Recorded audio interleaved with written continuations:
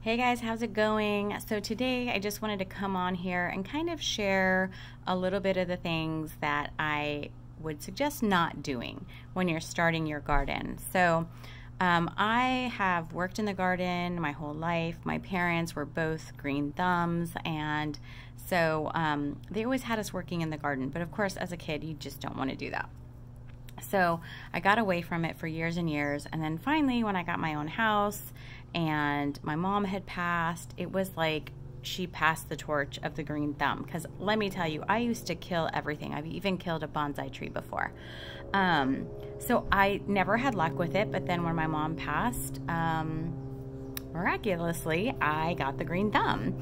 So I started to do some planting and potting up things around my house, and totally transformed my backyard, which another thing is I'm just learning how to do all this YouTube stuff and editing and videos, and I don't have all the right things. So of course, nothing's perfect.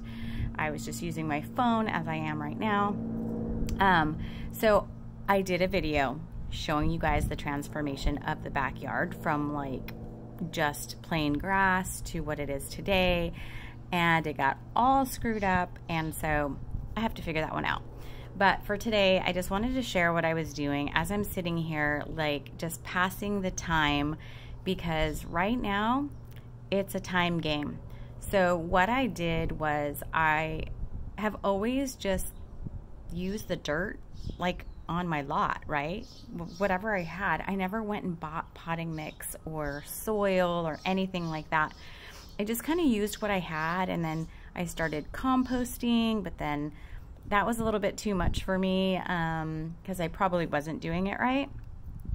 So I stopped doing that. But there are a couple of pots that I have around my house that have some really good soil, and some other areas that I've literally, done the banana peels and the eggshells and the coffee grounds and all those things to get my dirt to be effective for the plants and good growing soil. And then I did start to buy some soil and kind of invest a little bit more in our garden, but that doesn't mean that I know all the things. And so as I'm still learning, I'm just sharing this with you guys so you know what not to do when it comes to this.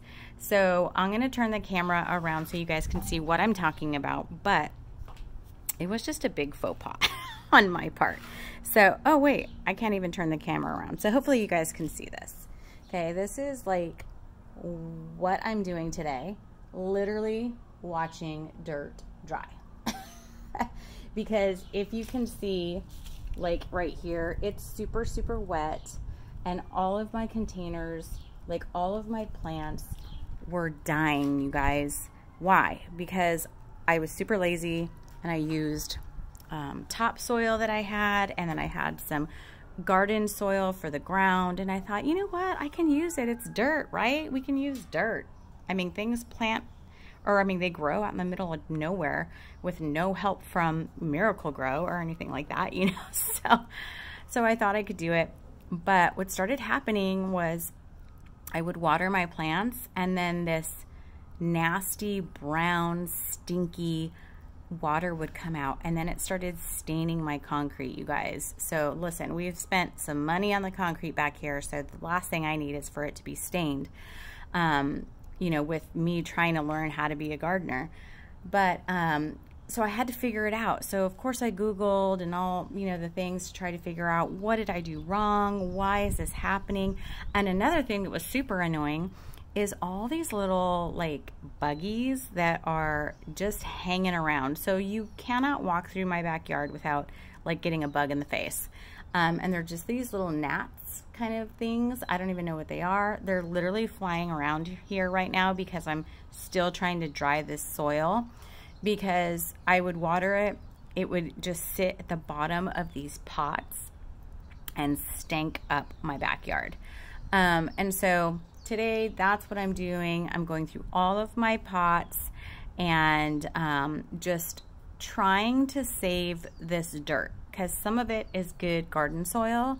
And then I'm mixing in some, let me see what this is called, some perlite. And this is just what I got, just because, you know, my parents used to use Miracle-Gro all the time. No, this isn't sponsored, blah, blah, blah. But I got some of that at our hardware store the other day while we were out and about, and so hopefully that helps. Another thing I read was to add like some sand, so I did some of that, but just to help it drain a little bit better. So maybe, not gonna say I'm gonna do it because I know myself and I will totally try to DIY this thing, but I might just go buy the correct potting soil for my pots so I don't have to worry about it. But there is a lot of recipes for, you know, DIYing your own potting soil. So that's what I was looking at today, and I'm using and mixing the things that I have after I'm drying this out. So hopefully it will work and I could save my plants, because I just bought some really cute plants and then I was like, why are they not growing? Why are they not blooming? They were blooming so nicely when I first brought them home. And the black thumb in me started to come out with this wet soil. I almost said a bad word, but I'm not gonna say that. Now I'm all over the place. Anyway, you guys, so either use the right products for whatever you're trying to do, or mix your own. And like I said, all sorts of recipes that you can find on Google, you know, or wherever, about how to mix your own soil for potting soil and stuff like that. So that's what I'm doing today, and I hope this helps somebody out, because, you know, I'm just learning and I'm just trying to, like I said, use the things around me. But as I'm growing my garden and as it's starting to look better, I'm starting to invest in the right things, because it's just so worth it to be able to see your things thriving and growing and looking beautiful like they're supposed to. So anyway, hope this helps you guys, and I will talk to you soon. Bye.